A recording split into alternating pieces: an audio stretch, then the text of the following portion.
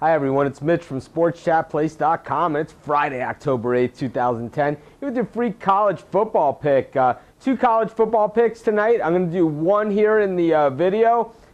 Mark has write-ups of both of them on the free site, but I'm going to do one here in the video, and then my pick for the other college football game is going to be in the premium section. So for those of you that are premium members, you'll see what my pick is. For those of you that aren't premium members, well, maybe it's about time that you became premium members. Definitely a reasonable price. It's definitely a great thing to be a part of, and tons of picks. You get my confidence ratings on all of my picks. You get our staff at SportsChatPlace.com's best bets. You get Saturday nights, Kyle's hockey night in Canada. Then picks from 9 of the top handicappers in the world. Plus, we have a whole bunch of new features we're adding. We're going to have monthly bonuses and all kinds of stuff like that. Still a work in progress, but well worth the price of admission at this point because it's way within reason. But in any event, what we have is our free college football pick in this video. And in this one, we're going to go to the Louisiana Lafayette Oklahoma State game. And the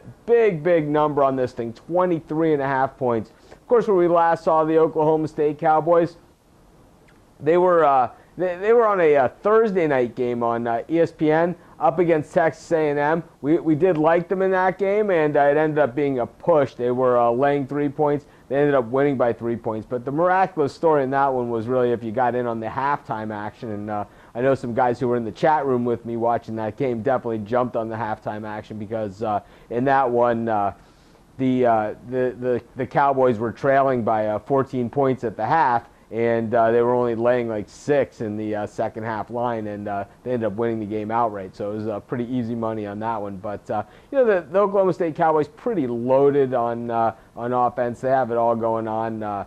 Just at every position, they seem to be able to score it well. They're the highest scoring team in the country. They just rack up the yardage. Mike Gundy, he has a nice system there, and that's pretty obvious at this point. Last year, I thought that that he had put together a nice team. This year, we see that he actually really is a pretty good coach. He doesn't have the best players in the nation, but he seems to be getting the most out of them and getting a lot of points. Could use a little help on the defensive side of the ball. And the other side of this one, Louisiana Lafayette hasn't really had to step it up against this level of competition except in the opener at Georgia where they lost 55-7 against the Georgia Bulldog team that really, in hindsight, not a very good team. Of course, opening day, a lot changes between opening and week 6 of the college football season, but I honestly don't think enough has changed that they're going to be able to slow this Oklahoma State offense down. I think Oklahoma State just has the better athletes. I know in other years Lafayette has some pretty solid teams. I just don't see them holding Oklahoma State down. This could be a 60-70 point day for the offense. So our play in this one, Oklahoma State. So be laying 23.5. This is Mitch from SportsChatPlace.com.